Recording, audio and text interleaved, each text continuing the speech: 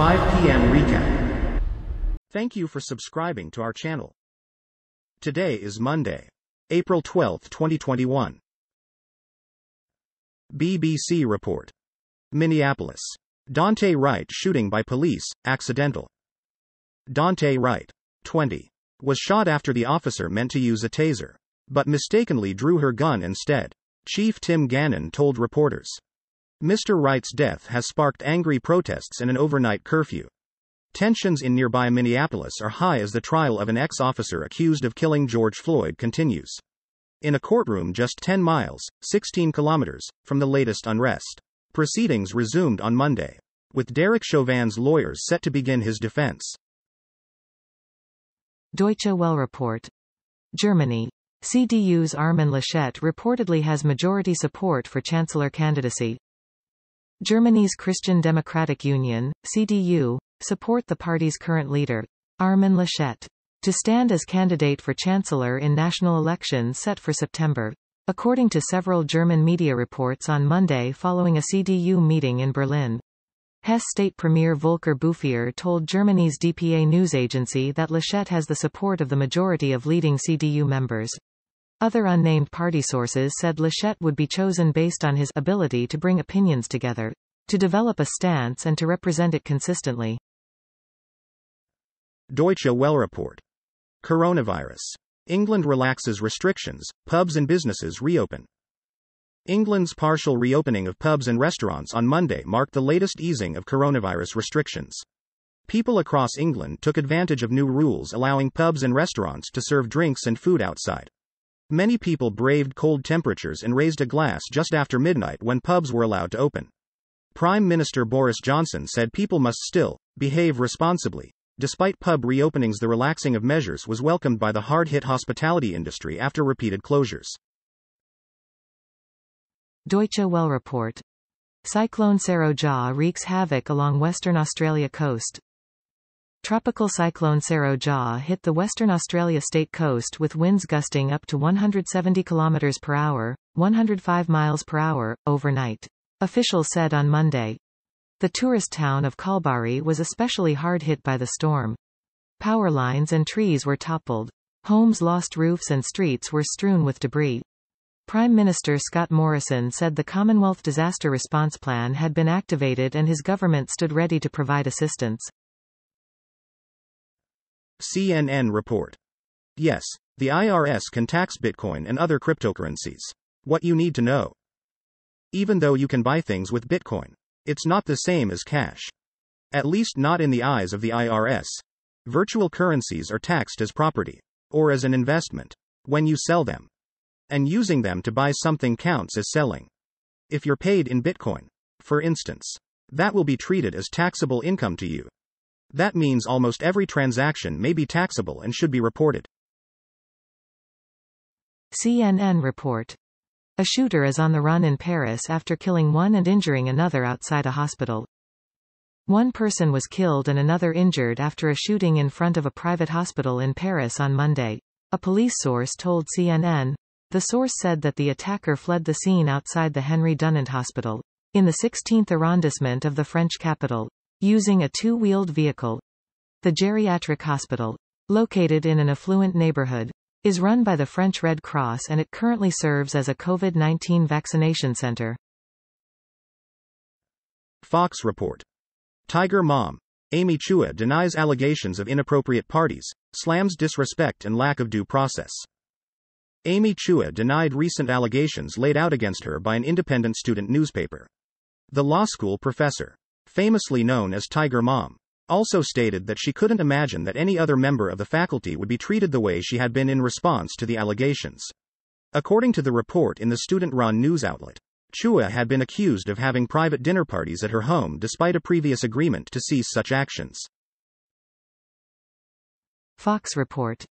Skilled predator, FBI boss harassed 8 women, watchdog finds. One woman carried a ruler at FBI headquarters so she could smack James Hendricks' hands when he reached for her legs and breasts. Another went home shaken after he tugged on her ear and kissed her cheek during a closed-door meeting. And when Hendricks went on to lead the FBI's field office in Albany, New York, in 2018. Colleagues described him as a skilled predator, who leered at women in the workplace, touched them inappropriately and asked one to have sex in a conference room, according to a newly released federal report obtained by the Associated Press. CNN report. Mysterious blackout in Iran threatens to undermine nuclear talks. Iran's Foreign Minister Javad Zarif has vowed revenge against Israel after an apparent attack on an Iranian nuclear site caused a blackout at the facility over the weekend. The incident threatens to undermine recently revived diplomatic efforts between Washington and Tehran to revive the 2015 nuclear deal. Newly inaugurated centrifuges at Iran's Natanz facility, a centerpiece of the country's contentious nuclear program, appeared to have been badly damaged in Sunday's incident, which Tehran has described as an act of nuclear terrorism. Al Jazeera report. Philippines. Duterte reappears in public after ill health rumors.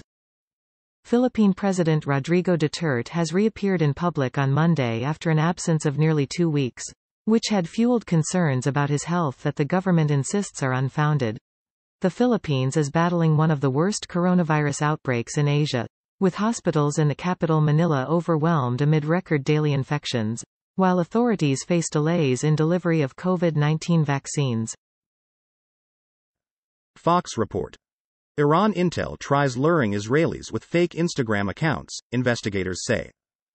Israeli spy agencies Mossad and Shin Bet have uncovered an attempt by the Iranians to lure Israeli men.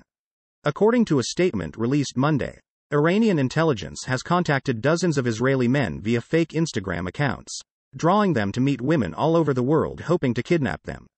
According to security sources, one meeting was foiled at the last minute after the person already left Israel to meet the alleged woman.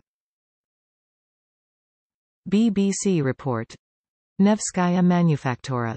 Fire destroys historic factory in St. Petersburg. The fire started at about 12:30 local time, 09:30 GMT, on Monday, and quickly spread to all 6 floors of the Nevskaya Manufaktura building. Strong winds hampered efforts to put out the flames, with a huge plume of black smoke visible across the city. The building dates back to 1841, when it was used to manufacture fabric, and is an iconic landmark in St. Petersburg. 40 people were evacuated and much of the roof and floor deck had collapsed, the Russian Emergencies Ministry said. Al Jazeera report. U.S. budget deficit this year nearly doubles previous record. The United States government's budget deficit surged to an all-time high of $1.7 trillion for the first 6 months of this budget year, nearly double the previous record, as another round of economic support checks added billions of dollars to spending last month. In its monthly budget report, the U.S. Department of the Treasury said Monday that the deficit for the first half of the budget year, from October through March, was up from a shortfall of $743. Al Jazeera report. Israel arrests Hamas members in West Bank raids. Israeli forces arrested 25 Palestinians in overnight raids across the occupied West Bank, the Palestinian Prisoner Society (PPS) said on Monday. Among those detained were prominent members of the Hamas movement and former prisoner Mona Qadan. Speaking to Anadolu Agency, Mahmoud Qadan, Mona's brother, said Israeli forces raided his sister's house at dawn in the town of Araba and took her into custody. Fox report. Huge explosion rocks street. Vincent as volcano keeps erupting. La Soufriere volcano fired an enormous amount of ash and hot gas early Monday in the biggest explosive eruption yet since volcanic activity began on the eastern Caribbean island of St. Vincent late last week, with officials worried about the lives of those who have refused to evacuate. Experts called it a huge explosion that generated pyroclastic flows down the volcano's south and southwest flanks. CNN report. Biden wants to make the U.S. more competitive. His tax hikes will do the opposite. Garrett Watson is a senior policy analyst at the Tax Foundation. Erica York is an economist at the Tax Foundation in Washington, D.C. The opinions expressed in this commentary are their own. At the core of the $2 trillion package is a paradox. Infrastructure projects are designed to make the United States more competitive, but they will be paired with corporate tax increases that will do just the opposite. BBC report. France moves to ban short-haul domestic flights. Over the weekend, lawmakers voted in favor of a bill to end routes where the same journey could be made by train in under 2.5 hours. Connecting flights will not be affected. However, the planned measures will face a further vote in the Senate before becoming law. Airlines around the world have been severely impacted by the coronavirus pandemic, with website FlightRadar24 reporting that the number of flights last year were down almost 42% from 2019. Thank you for watching 5 p.m. recap. To be notified, you can subscribe our channel and activate the bell.